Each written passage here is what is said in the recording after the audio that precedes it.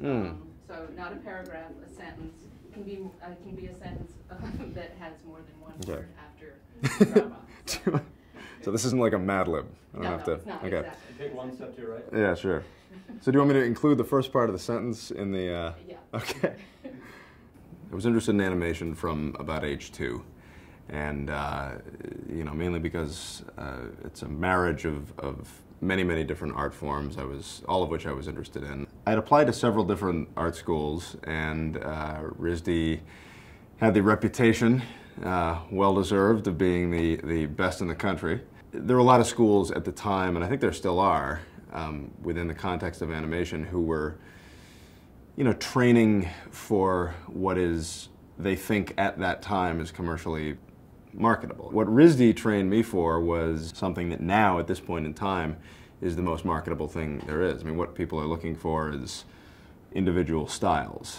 If you look at all the successful animators, you know, these days, I mean, Matt Groening, The Simpsons, Trey and Matt, South Park, Mike Judge, King of the Hill, I mean, they're all very distinct, original styles, and they feel much more like the RISD philosophy than they do some of these other more specialized schools. It's just a fine piece of merchandise, isn't it? There are a lot of RISD graduates from the film, animation, video department working in animation in Hollywood, and we have had many of them on Family Guy, and I've noticed that the adaptability rate and the success rate of RISD graduates is very uniformly way up at the top. What would Stewie say about RISD? Wonderful, wonderful place to learn about the fine arts and to learn about your own sexuality and how to grapple with certain uncertainties.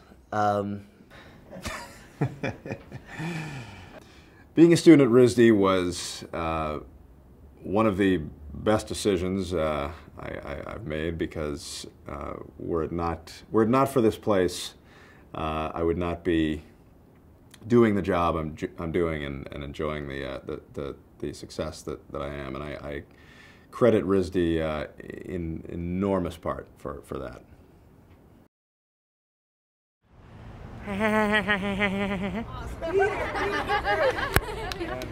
And a giggity giggity giggity goo.